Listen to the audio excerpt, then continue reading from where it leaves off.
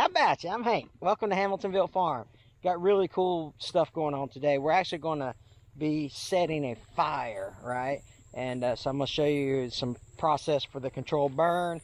I'm going to show you the John Deere 450 in action, and it's going to be a really cool video. Anyway, so what we got going on, the bay is out here, and then we've got a lot of hurricane damage in this area. You can see how the trees are bent over here, about out in that distance. Well, see all these trees that are bent over? Well, the owner of this property wants to get rid of all this fuel on the ground. And so that's what we're doing today.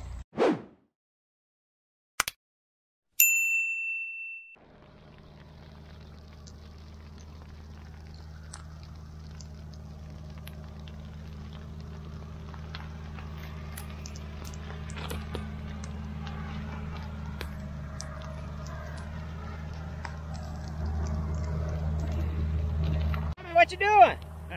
Setting fire? Man, hot. Yeah, it's hot out here.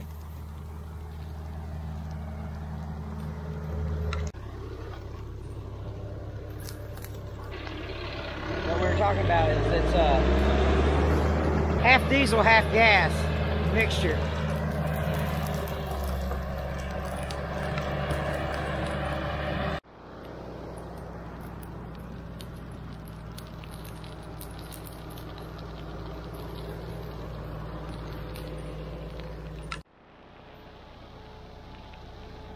It gets a little warm, Tommy.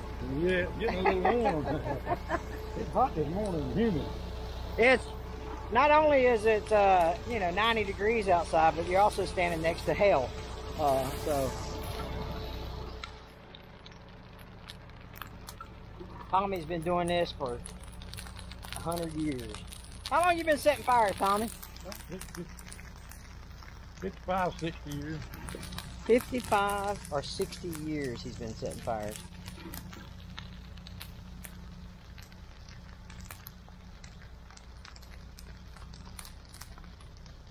For those of you that don't know, this stuff is really important for land management, conservation of the land. This actually promotes healthy growth, decreases the chance for wildfires.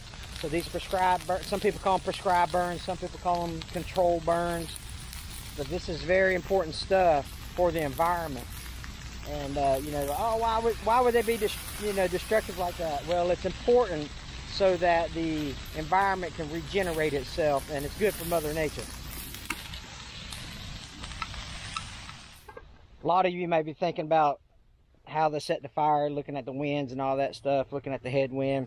Well, it's a little different scenario today. Normally what you do is you set the back line, against the wind, and then you set the fire so that it runs into itself and doesn't go. But this is a little different scenario. Literally, you set it on this side where they set it again on this road, and on the other side is the bay. So there's not, it's going to water. So it's a little different scenario, but if they were landlocked, then they would have started it against the back line and then burned it into itself, essentially. But it's always nice to have the bay so that the fire ain't going into the water, right? What we're going to show you now is the 450. What he does is they blade around shooting houses and feeders and things like that to preserve because it's a hunting lease, and so they're preserving the shooting houses for the people that lease the property.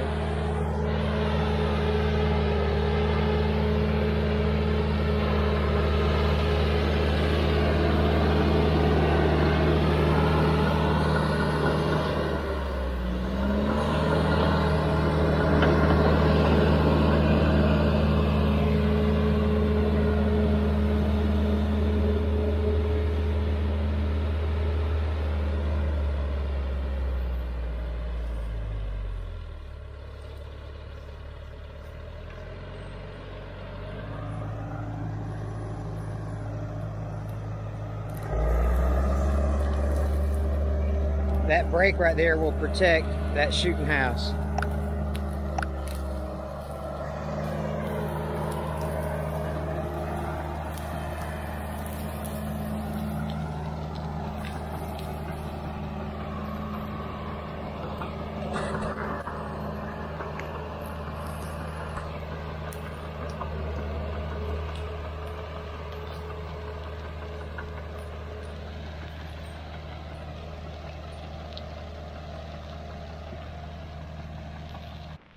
and he'll go ahead and set the fire around it so that it doesn't interfere with it.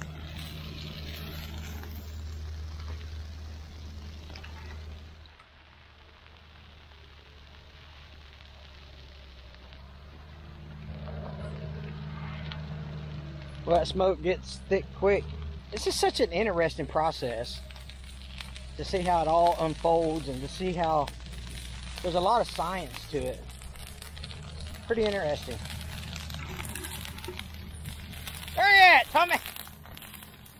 You look like one of them rock stars coming through at the concerts out of the smoke, or maybe a wrestler or something.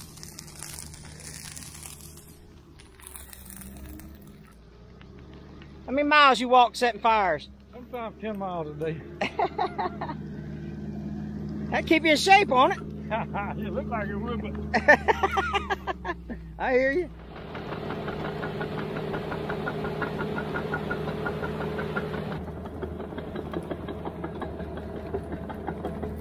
Like, it's only been like a couple minutes, and you can see how protected that shooting house is. Like, there's nothing even touched it. So that's good. Ooh, you hear that? Let me get out here before it gets too hot. That's good for the people that lease the property. They don't have to worry about their equipment. You can see how the road actually just stops the flames from coming over. So, you know, it doesn't jump per se.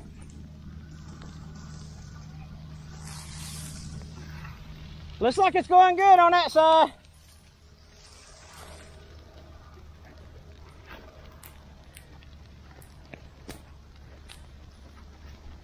Look at this shooting house. I mean, nothing touched it, and all the fire has already went around. So I'm sure the guy that owns that shooting house appreciates that kind of stuff that they do for him, you know, because that's an expensive look. That's an expensive looking shooting house.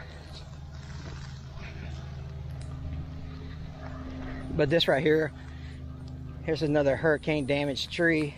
When they're bent over like that, that's from the Hurricane Michael back in 2018, Cat 5.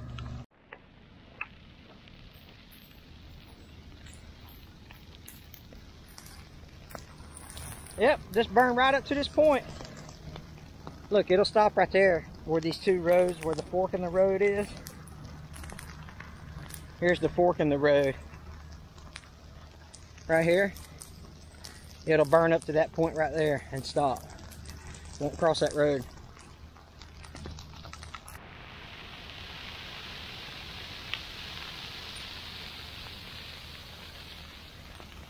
Here's what it looks like just starting off. See this line? And he'll just walk, dropping that fire, and off she'll go. Nature will take care of the rest. So Tommy, tell me some of the weather considerations when you, because you just can't burn every day, right? No. So what's some of the weather considerations? Well, the humidity has a lot to do with it in the wind direction. You have to make sure you got the wind blowing right. Yeah. The humidity don't need to be too low. If it gets below 35%, we don't burn it. Oh, okay, 35%. Yeah. And today's wind is blowing right toward the water. We don't like it to blow over really 10 or 12 miles an hour. Yeah. So 10 or 12 miles an hour, 35% humidity. But again, you've got to meet all the state and local requirements before you burn. So Permit first from the state. Yeah, get all your permits and of course, you know, the insurance that's associated, but their business has all that. But you know, so they're doing it safe, effective, and legal is the main things. But this being controlled like this now will prevent this thing from catching on fire and then like spreading into neighborhoods, because over there is a neighborhood, over there is a neighborhood, because people like living close to the water, and now this one will help keep them safe.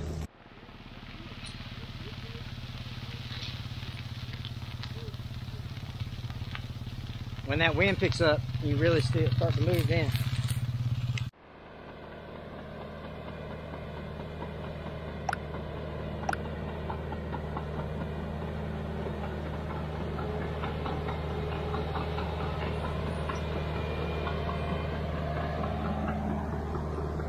They're going to start from down there, and they're just going to keep dripping, dripping, dripping, dripping.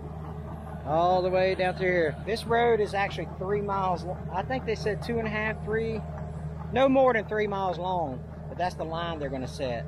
You refilling? Refilling. Do this off. This is a Forester number 42001 fire pot. And like I say, he mixes it with half diesel, half gas.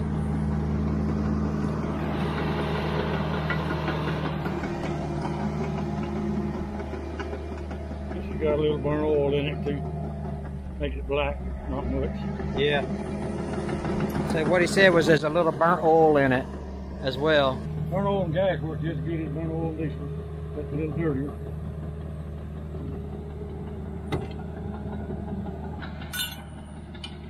Now what do you use for the ignition source? That little knob there? Or is that the knob's the flow? Ignite it. Flicky bit. Oh, okay. Because how I like my grill is I squeeze a little trigger on my... Oh man. So that's the fire pot we're using. We're actually driving around to the other end, but let's just watch how fast this fire takes off here. Let's see.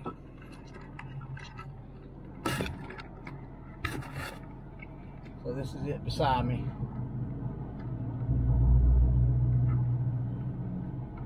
And it don't take long is what I'm saying. See his helper up there dripping as he goes.